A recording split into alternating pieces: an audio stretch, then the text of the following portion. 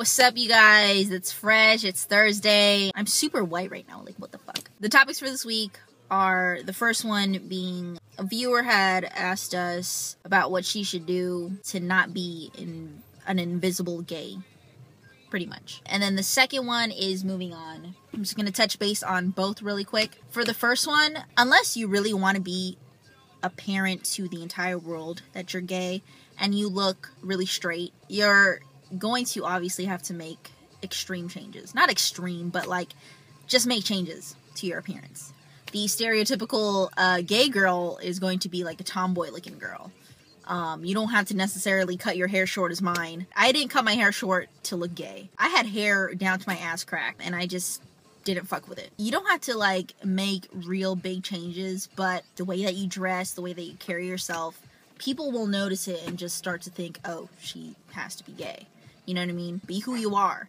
If you are naturally a feminine girl, stay feminine. There's nothing wrong with that because like we've mentioned in previous videos before, there are a lot of girls who look very straight because they're like beautifully feminine, whatever. And there's nothing wrong with that. Like, unless, again, you really want everybody to know that you're gay and you look straight, you're gonna have to make changes. I suggest, personally, just to be yourself. You're gonna probably go through phases. There's nothing wrong with trying to experiment and see where you want to be. My one friend really went full on butch. Like, she buzzed her hair off, she got sleeves, and she was just really carrying herself like a butch, like a dude.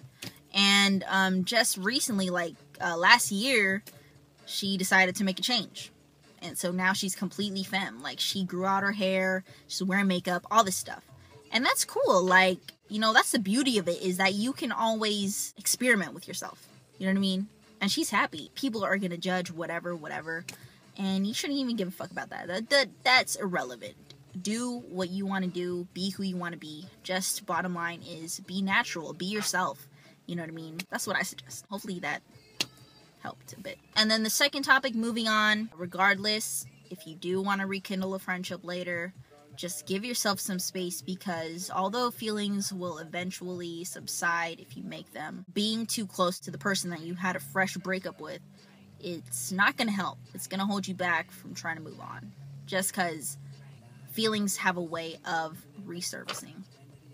And it's inevitable. Like, it's going to happen. So I suggest give yourself some space for some time. Keep yourself busy.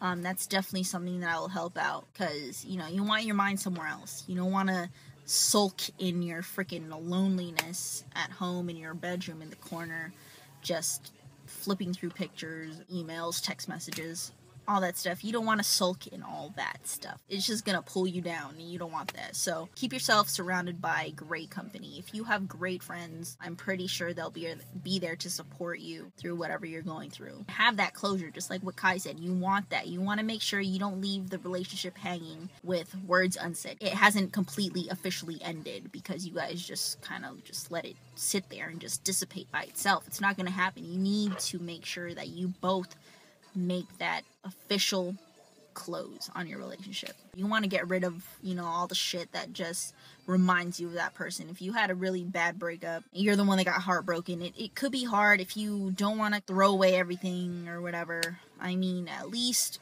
compile everything, put it in a box, and hide it from yourself somewhere. You don't want to constantly find yourself flipping through the shit. You're just never gonna move on from there. As hard as it can be, you want to be as strong as possible. I don't know. That's just, I guess, the key points to moving on. Everybody's gonna deal with it a different way, but those are, I feel, the important things that will definitely help as far as moving on. Hopefully you guys have a great Thursday. I have to get back to work, and I'll see you guys next week.